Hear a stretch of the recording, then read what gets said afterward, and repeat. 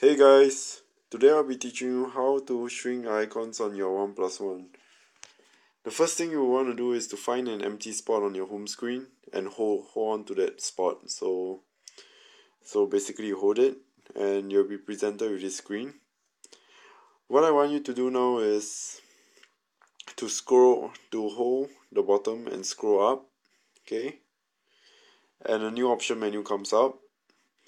And now just scroll all the way to the bottom. So this is the top, okay? Just scroll all the way to the bottom. And below there will be this header called app settings, and below that it will be an option called larger icons.